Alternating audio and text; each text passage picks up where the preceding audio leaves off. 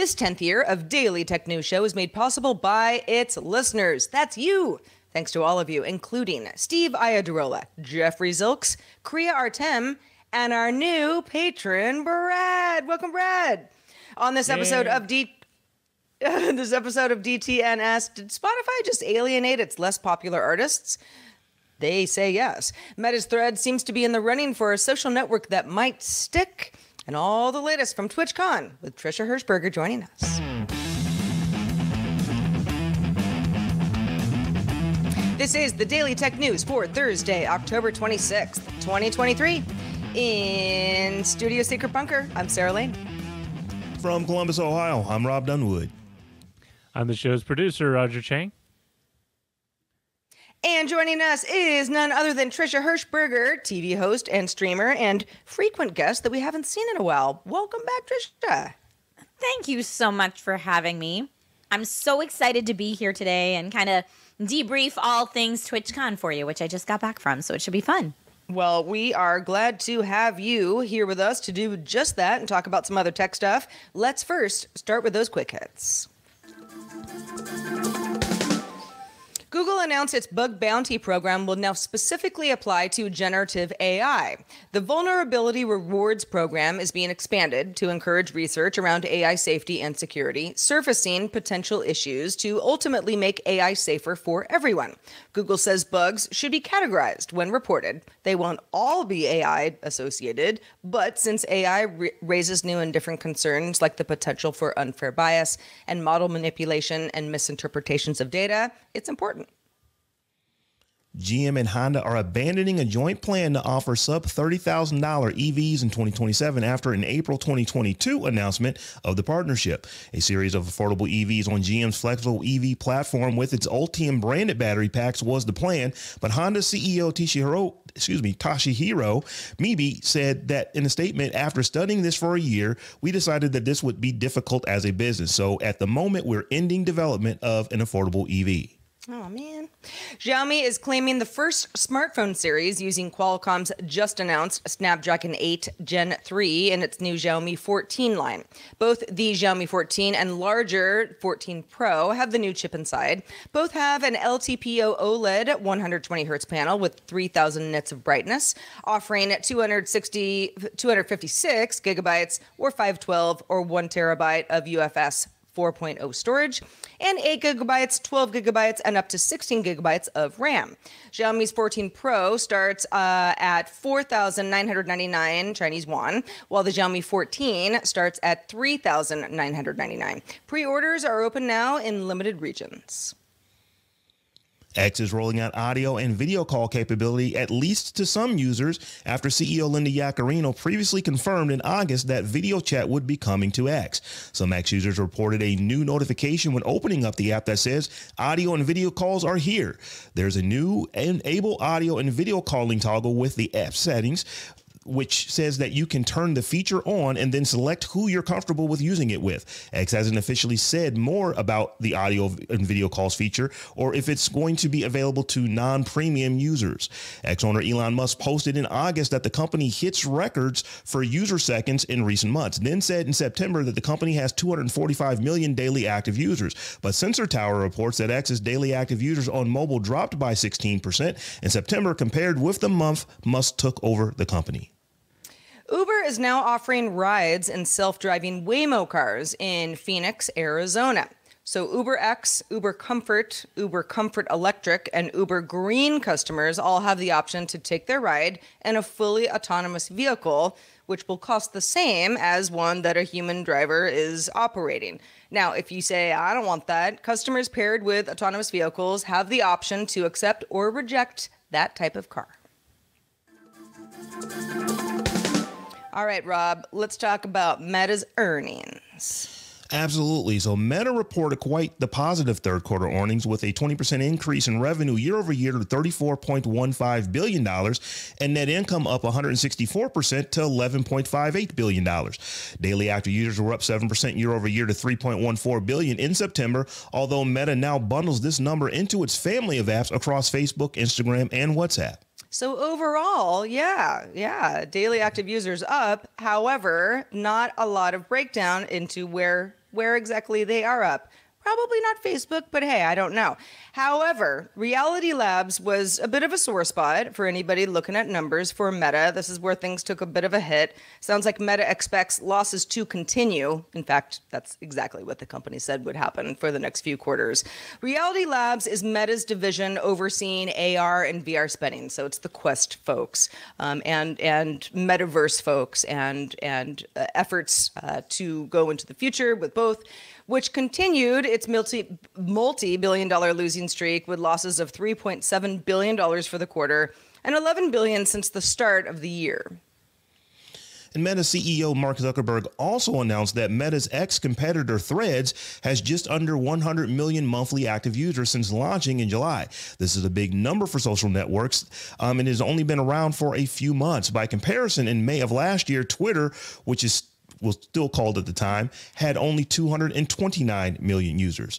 So Trisha, where are you hanging out these days on social media?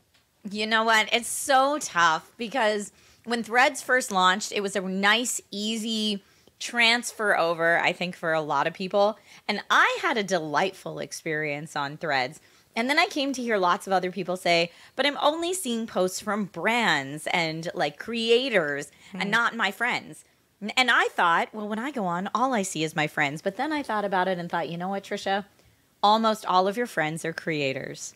So the reason I had a lovely experience only seeing my friends post is because most of my friends work in social media somehow.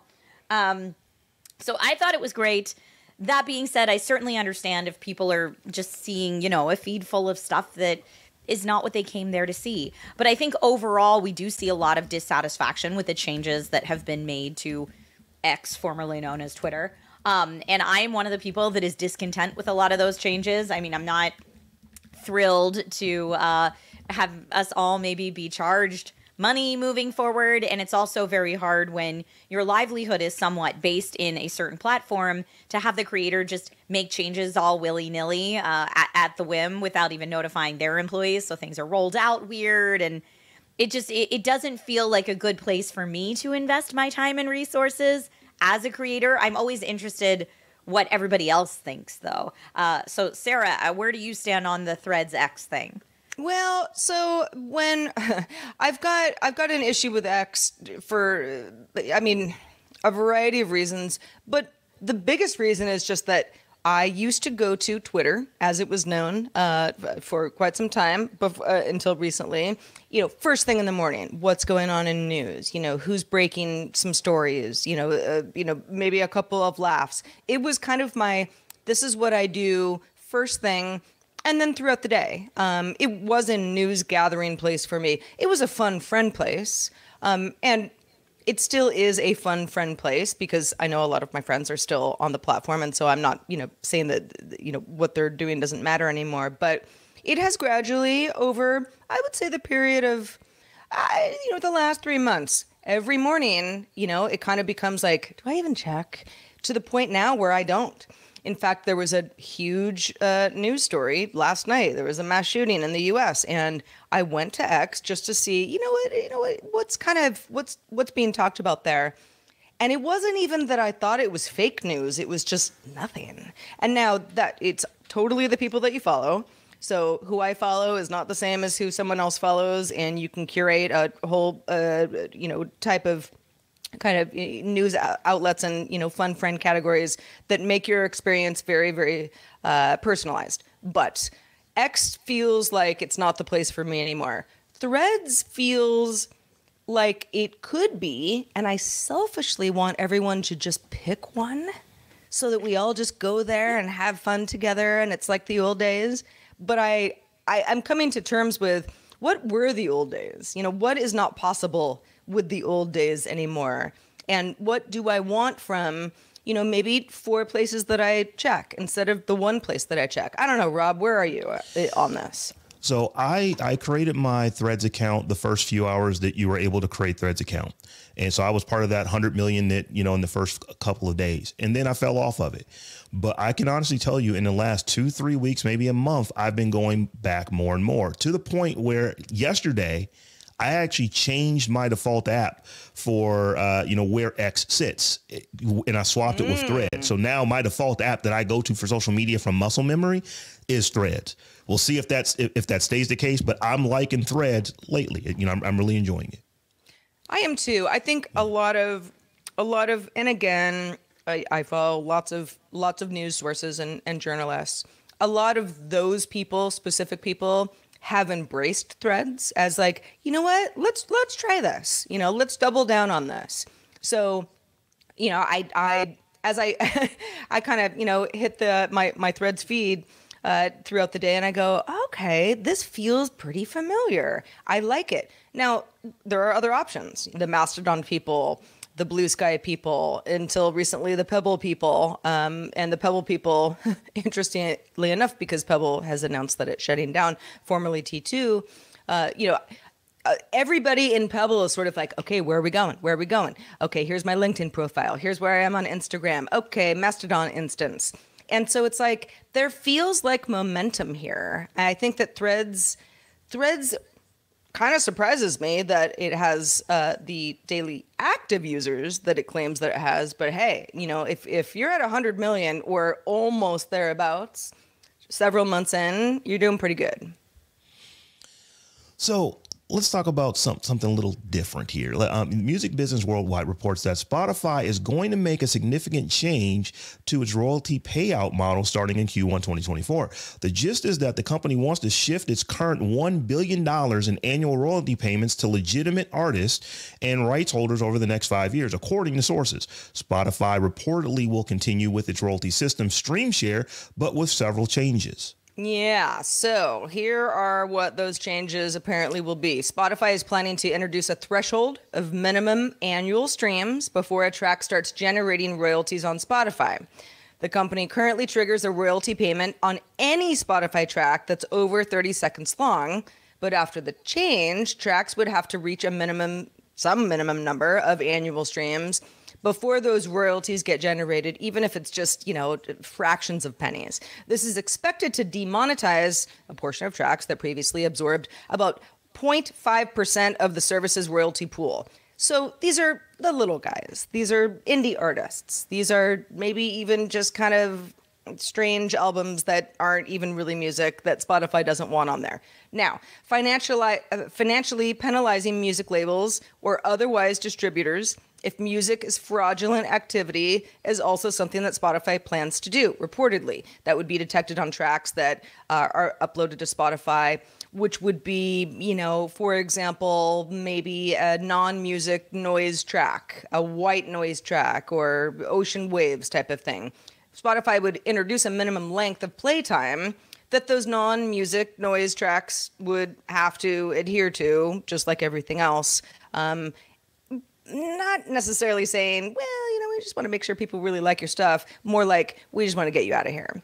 Now, under the new plans, the estimated 40 million that goes to this 0.5% of Spotify's library, you might say, really? 40 million? Well, if you get enough creators who are generating a tiny, tiny fraction of money, you look at that per year, and it ends up going to in the millions of dollars. This would apparently go back into Spotify's StreamShare royalty pot, and Spotify says, we want to distribute that amongst the tracks that are more popular, our big artists, our cash cow artists. They're not calling them that, of course. Now, Trisha, content creation, you are no stranger to. What do you make of this? Because there are some folks who use Spotify who say, well, this is the final straw. How could they do this? But platforms do this a lot. Platforms do make changes regularly. And unfortunately, if you have tied your income source to a certain platform, you need to roll with the punches as best you can. Is it difficult? Yes. I think there's a lot of conversations to be had around how platforms communicate these changes to their creators. But ultimately, the move of we're going to save money by penny pinching the little guy and paying our top streamers more. It's not a creator-friendly approach, for sure. It's not going to encourage new artists to want to try your platform. But maybe it will do more in terms of keeping your highest earners around. Now, I'm much more familiar with kind of the pre-recorded video and live stream video platforms. So I don't know who are Spotify's biggest competitors. I would imagine maybe, I don't know, Google Music, Amazon, Apple Music. Apple Music. Yeah, they all have their different ones. So maybe if, by paying the top creators more on their platform, they can somehow incentivize more of the money to stay with them. I'm not sure. Rob, what are your thoughts on this?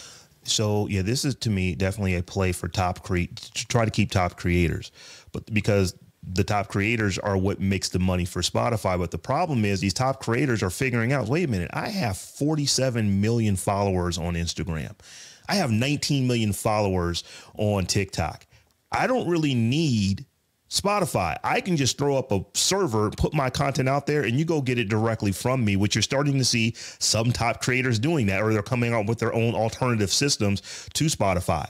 So I think that by fixing the problem, what you're going to do is you're going to chase the bottom away, because they'll have no option but to leave Spotify to go somewhere so that they can make revenue. And it's just going to show the big creators that, well, if the little guys could do it, we could do it too. So I think you get into this circular type of situation where you're trying to keep your big folks on, but by in doing so, you're going to show them how, I don't want to say easily, but you're going to show them how effectively they could do things without Spotify. Yeah, I mean, the whole idea of Spotify saying you want to, I don't know, be a, an independent creator, making some music or even making some white noise albums, whatever. By the way, I like white noise albums. Thank you very much. Helps me focus. But, go to SoundCloud or, this is not really where you are. Spotify has also recently been making some big changes to, its podcast initiative. There are, a lot of exclusive podcasts and podcast network that Spotify has brought under its wing, where those people aren't totally sure where we're going with that either. Spotify is clearly trying to figure out, okay, yeah, who are our creators that we want to stay with us for the foreseeable future? Who makes us the most money? They make money too, but who makes us the most money? And let's kind of get some of the other junk out of here, because all of that junk, while, pennies on the dollar, does contribute to a pretty significant amount of money. Now, you might say, well, Spotify's evil for doing so. Is it? I don't know that I agree with that. I think that, hey, if this was something that directly affected me, even if I was making $100 a month that now I'm not making anymore, of course, that's terrible. But yeah, this doesn't feel like, I don't know. I'm trying to find where Spotify is hurting anybody more than where this has already happened in the past. Yeah. Well, Sarah, you said podcast, and boy, do I have a podcast to tell you about. If you want to stay up to date in the fast-moving world of artificial intelligence, you want to listen to AI Name This Show. It launched during DTNS Experiment Week back in August. Each week, Tristan Jutra and Tasia Custode wade through the hype and doomsdaying, keeping you informed with the latest news on AI. Catch it on AINameThisShow.com. And Tasia's going to be on our show right here on DTNS tomorrow. Don't miss it. But for now, let's talk about TwitchCon, because, Trisha, you were just there. It's Twitch's semi-annual game streaming convention. At this year's TwitchCon, which took place in Las Vegas, the company made some key announcements regarding changes to their service. So let's talk about the takeaways. What did Twitch reveal? There were so many announcements and so many new features that were kind of rolled out immediately. For example, simulcasting across major platforms is now okay. I already saw some folks that are listening to this recording live on both Twitch and YouTube celebrating that win. So, before it was just that you could stream live to Twitch and then you could simulcast to vertical streaming platforms like, say, TikTok or Instagram Live, but not other traditional long-form streaming platforms. But now that's changed, so that's exciting.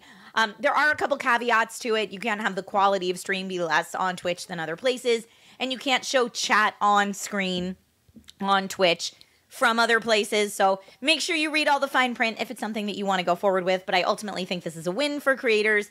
Having your content out there to be discoverable in more places is great. Also, now mods, there's some extra tools for you that were announced at TwitchCon.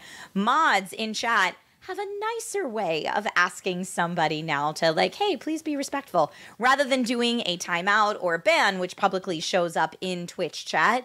Now they can just send a little warning. Some channels have something like that they've created. Like my channel has a little like, hey, just a reminder to be respectful that we've created. But now it's built right into the platform, which is fantastic.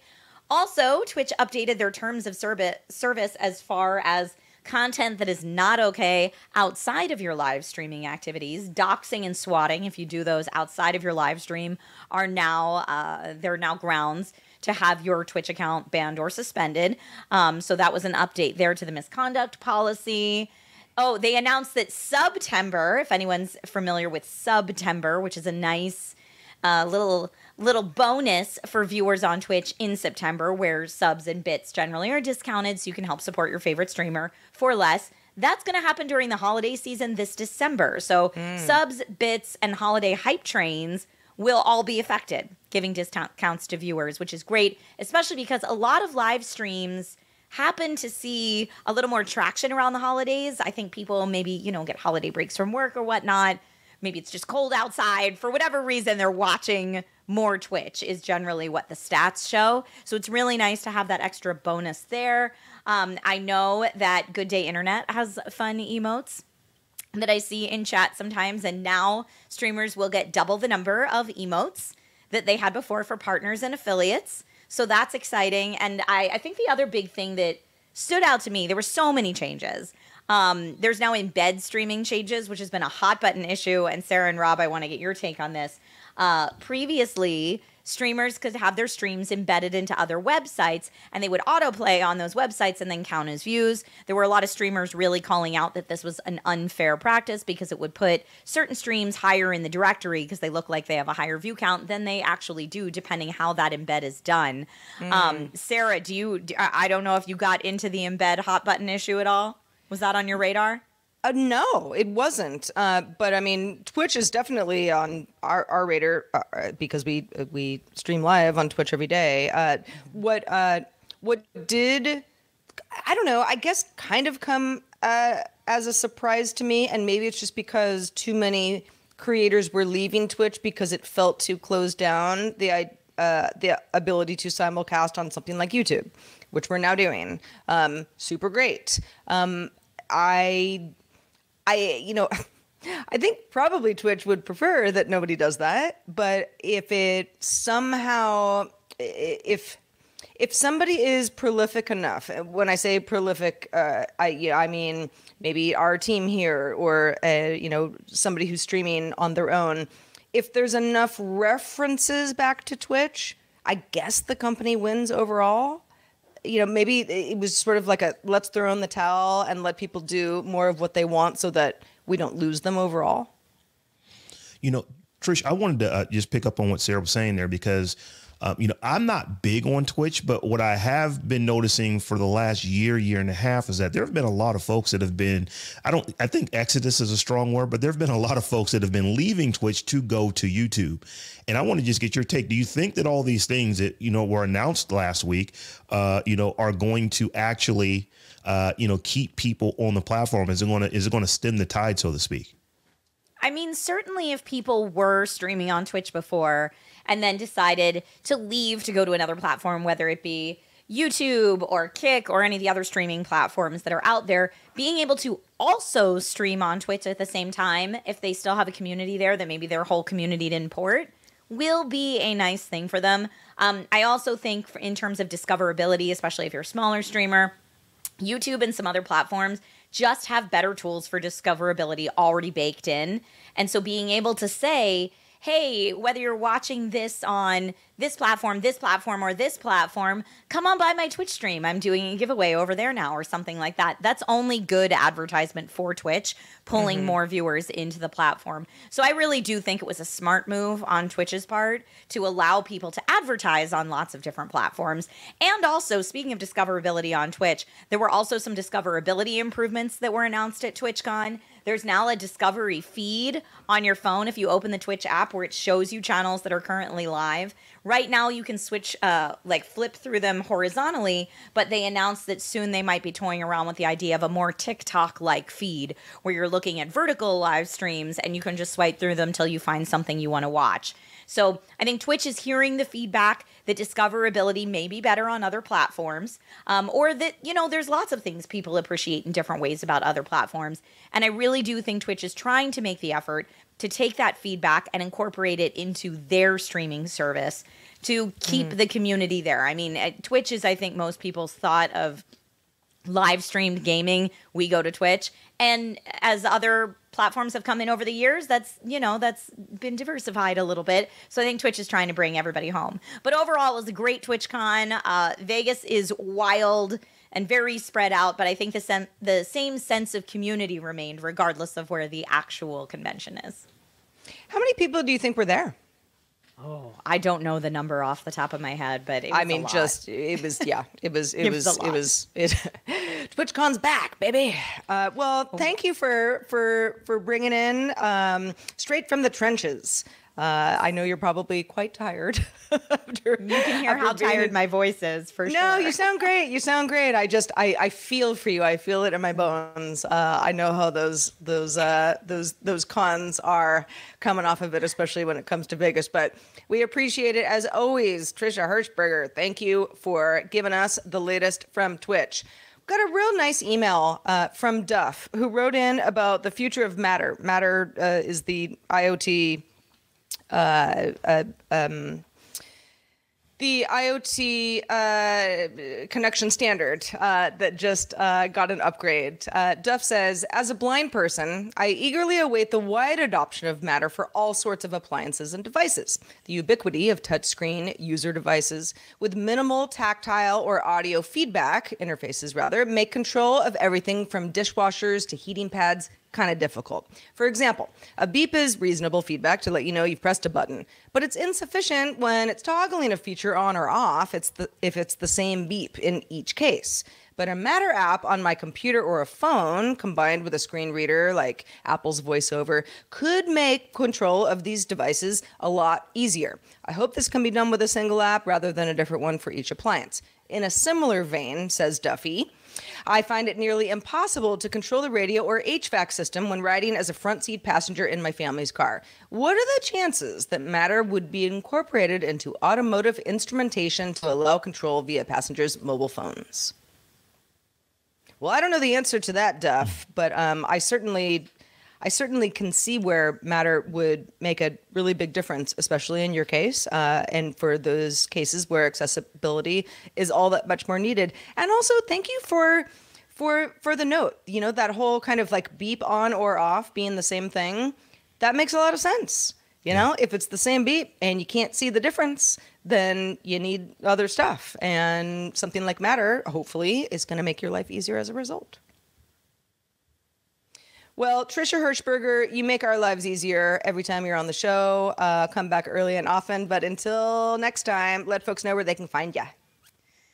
Folks, if you want to find me, I am that girl Trish with no I in the girl. So just that GRL Trish on all of the socials, except for Twitch and YouTube, where it's just my full name, Trisha Hershberger. I stream on Twitch usually 15 to 20 hours a week. Anytime I'm not on set doing on-camera hosting, you can find me there. And I do an indie game showcase once a week. So if you're passionate about indie games, that's the place to be. All right. Well, we'd like to thank our patrons because our patrons are who make this show possible every day. Do stick around for the extended show, Good Day Internet, because we have more to talk about. Is a low-cost MacBook Pro on the horizon? We'll talk about some latest rumors ahead of Apple's October 30th Scary Fast event. But just a reminder, you can catch our show live here, Monday through Friday at 4 p.m. Eastern, 2000 UTC. Find out more at dailytechnewsshow.com/live. And like I mentioned, we'll be back tomorrow with Tasia Custode joining us, talking about the Pixel 8 Pro's features. Talk to you then. This show is part of the Frog Pants Network. Get more at frogpants.com. Diamond Club hopes you have enjoyed this program.